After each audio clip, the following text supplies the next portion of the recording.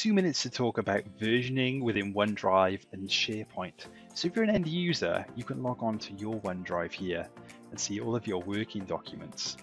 And for example, if I want to see the version of this particular file, I can click on the ellipsis and version history, or I can click on the version history at the very top here.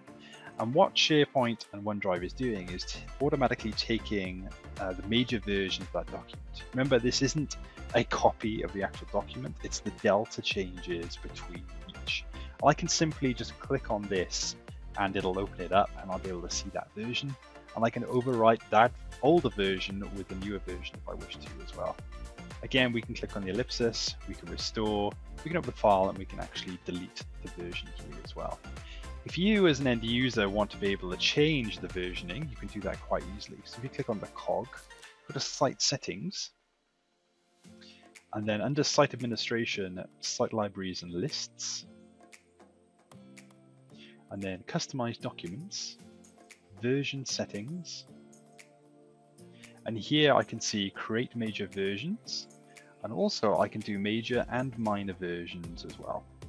And this keeps a copy of 500 different versions, which we configure within here. Also within the full fat version of Word, and if you have the latest version of Office, if you click on the icon up here, you're able to see the version history down to who changed what file and what date and time they made those changes as well.